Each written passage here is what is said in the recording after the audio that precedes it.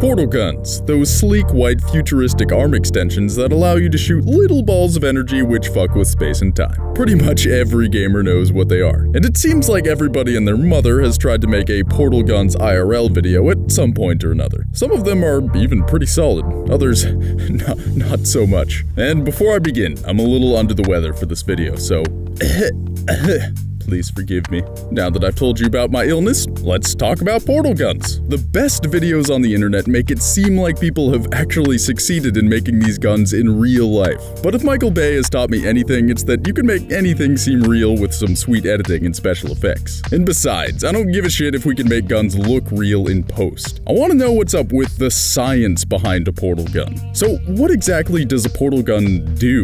Well, the simple answer is that it connects 2 points in a space-time through an Einstein-Rosen bridge, more commonly known as a wormhole. These 2 points are interconnected and can cover extremely short distances, inches or meters, or extremely long distances, billions of light years or more.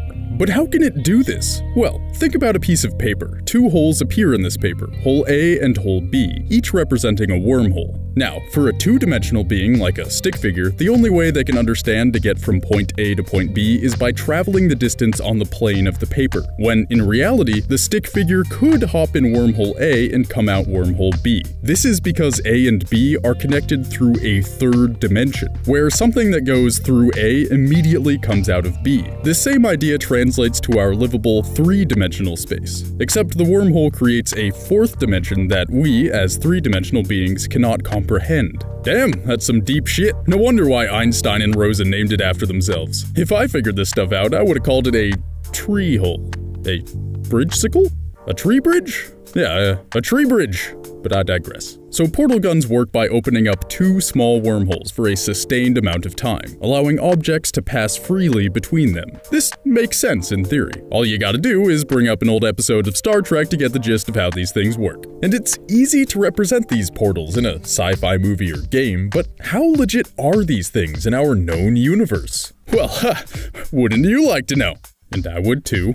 So, I'll keep reading. These portals are actually very prevalent within a few tens of thousands of kilometers from Earth. Now, I know that sounds super far away, but hear me out here. A NASA-funded researcher out of the University of Iowa has been studying data gathered from our spacecrafts in orbit for many years now. Plasma physicist Jack Scudder explains it. There are places where the magnetic field of Earth connects to the magnetic field of the Sun, creating an uninterrupted path leading from our own planet to the Sun's atmosphere, 93 million miles away. Whoa, okay, so there are essentially hidden portals where the magnetic field of Earth connects to the magnetic field of the Sun, allowing us to leapfrog from our own planet to the Sun's atmosphere. In other words, wormholes pop up wherever the Sun and Earth's magnetic fields cross over each other. These portals are popping up tens of thousands of kilometers away from Earth, which really isn't that far away in comparison to the 93 million mile distance from the Sun to the Earth. It's hard to comprehend on the scale of tens of thousands or millions of miles. So let's put things in perspective. Let's say you're in Los Angeles and want to go to New York. This distance, as the crow flies, is approximately 3,940 miles. But where would the portal be? Let me tell you, it's not as far away as you'd expect. You would only have to travel half to 3/4 of a mile to reach the portal that would pop you on over to NYC.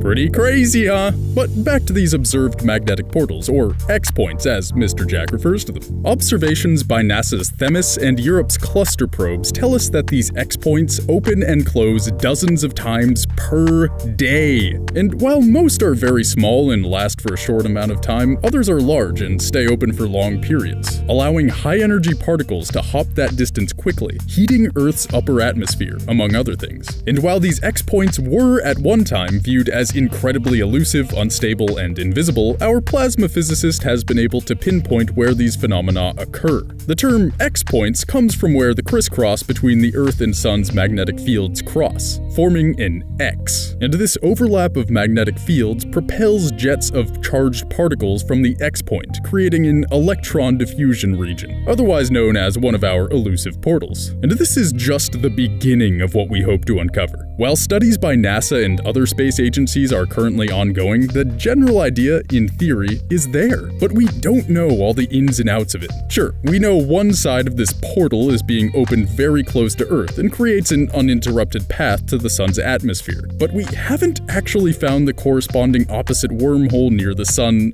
yet. But that's just because it's only been in relatively recent years that we've had the correct tools to study this phenomenon. With the direction that technology has taken in recent memory, anything is possible. If you were to travel back in time to the 70s and tell people that most first world citizens would be carrying a phone that has more computational power than a warehouse full of mainframe computers, they would have thought you were full of shit. And look where we are now! With our knowledge of this crazy world we live in growing at an incredible rate, I would argue that it's not a matter of if portal guns are possible, but when they will become possible. Because once we figure out the science behind these portals, or wormholes, or X-points, or whatever you want to call them, it's only a matter of time before we make strides towards harnessing these phenomena. But who knows? I'm just a guy who finds this stuff fascinating. So let me know if you agree or disagree, or lie somewhere in between and comment down below, or shoot a tweet to Treesicle Team. It's always interesting to hear you guys' opinions on these sciencey things. Oh yeah, and if you want me to dive into the science behind any other video games, let me know about that too.